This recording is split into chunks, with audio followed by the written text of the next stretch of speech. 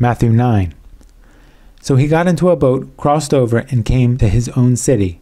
Then behold, they brought to him a paralytic lying on a bed. When Jesus saw their faith, he said to the paralytic, Son, be of good cheer, your sins are forgiven you. And at once some of the scribes said within themselves, This man blasphemes. But Jesus, knowing their thoughts, said, Why do you think evil in your hearts? For which is easier to say, Your sins are forgiven you, or to say, Arise and walk? But that you may know that the Son of Man has power on earth to forgive sins. Then he said to the paralytic, Arise, take up your bed, and go to your house. And he arose and departed to his house. Now when the multitudes saw it, they marveled and glorified God, who had given such power to men. As Jesus passed on from there, he saw a man named Matthew sitting at the tax office, and he said to him, Follow me.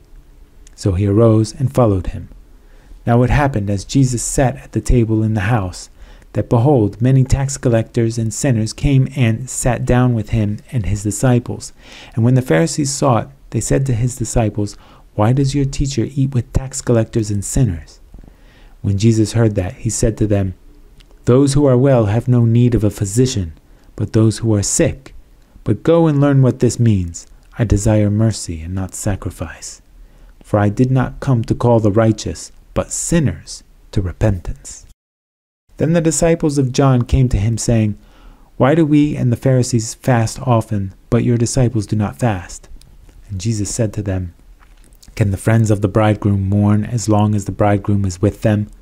But the days will come when the bridegroom will be taken away from them, and then they will fast. No one puts a piece of unshrunk cloth on an old garment, for the patch pulls away from the garment, and the tear is made worse. Nor do they put new wine into old wineskins, or else the wineskins break, the wine is spilled, and the wineskins are ruined.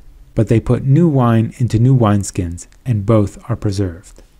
While he spoke these things to them, behold, a ruler came and worshipped him, saying, My daughter has just died, but come and lay your hand on her, and she will live.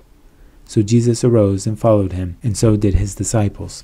And suddenly a woman who had a flow of blood for 12 years came from behind and touched the hem of his garment. For she said to herself, If only I may touch his garment, I shall be made well. But Jesus turned around, and when he saw her, he said, Be of good cheer, daughter, your faith has made you well. And the woman was made well from that hour. When Jesus came into the ruler's house and saw the flute players and the noisy crowd wailing, he said to them, Make room, for the girl is not dead, but sleeping. And they ridiculed him. But when the crowd was put outside, he went in and took her by the hand, and the girl arose. And the report of this went out into all that land. When Jesus departed from there, 2 blind men followed him, crying out and saying, Son of David, have mercy on us. And when he had come into the house, the blind men came to him, and Jesus said to them, Do you believe that I am able to do this? They said to him, Yes, Lord. Then he touched their eyes, saying, According to your faith, let it be to you. And their eyes were opened, and Jesus sternly warned them, saying, See that no one knows of it.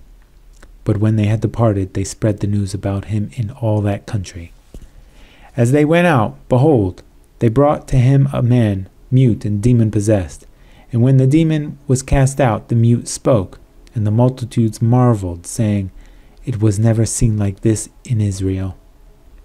But the Pharisees said, He casts out demons by the ruler of the demons. Then Jesus went about all the cities and villages, teaching in their synagogues, preaching the gospel of the kingdom, and healing every sickness and every disease among the people. But when he saw the multitudes, he was moved with compassion for them, because they were weary and scattered, like sheep having no shepherd. Then he said to his disciples, The harvest truly is plentiful, but the laborers are few. Therefore pray the Lord of the harvest to send out laborers into his harvest.